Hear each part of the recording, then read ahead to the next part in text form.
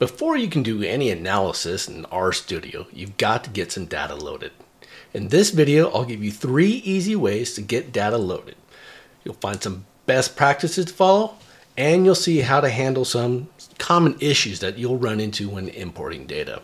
These tools should get you ready for working in RStudio. So let's get started. Before we jump into importing data, let's get RStudio set up for best results. Working within a project creates fewer issues. I can't stress this enough. It sets the working directory so R knows where to look for your documents, and it helps you stay organized while working in RStudio. Create a project by using the project menu at the top right of RStudio. Select the first option, New Project. This opens a wizard and we can select New Directory, think folder, or Existing Directory. If you haven't already created a folder for this project, select New Directory. Otherwise, choose Existing Directory and follow the prompts. Assuming you already have a folder where your data is saved, select Existing Directory. Then we'll click Browse. We'll go to the folder that we've already created. We will open that folder, click the Open button. Back in the wizard, we click Create Project. RStudio will now create the files needed for the project. And you'll see in a minute here, the Files tab opens, and there is our existing data ready for importing. This is one of the best practices you can do to get started on any project.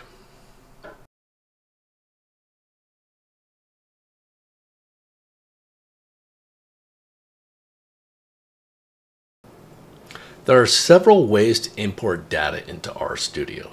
We're going to look at 3 of the more common methods, and we're going to take a look at importing comma-separated values, Excel files, and tab-separated files. I'll give a step-by-step guide for each of these types of files and the 3 different methods that we're going to use.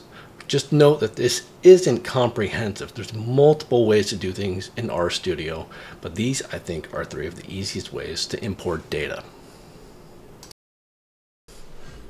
The first method is using the environment pane and the Import Dataset button. It opens a wizard, which makes it very easy.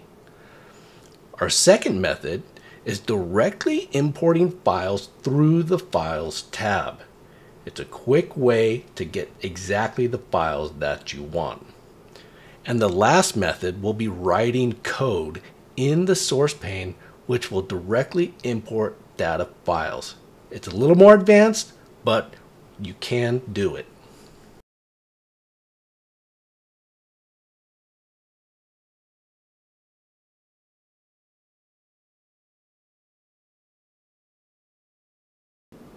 One last note before we get started importing. The global environment is that top right pane. That's where our imported data will show up. Data that we create, values, and objects are stored for use by R. Unlike Excel, the data and our formulas or code are stored in separate documents.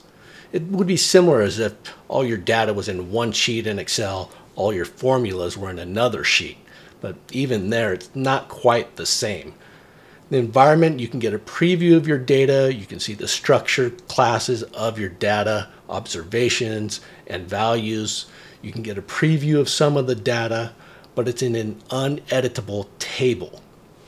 If you want to edit your data, we have to do through the source pane or the console pane with certain commands. Once we import data, we can immediately review it through the environment pane. Let's go ahead and get started on importing some data now. If any of the information you've heard here has benefited you, be sure to hit the subscribe button below. In the next part, we'll take a look at importing data through the Environment tab. Using those wizards is one of the easiest ways for beginners to get started importing data. Thanks for watching. Be sure to watch the next part of this video series.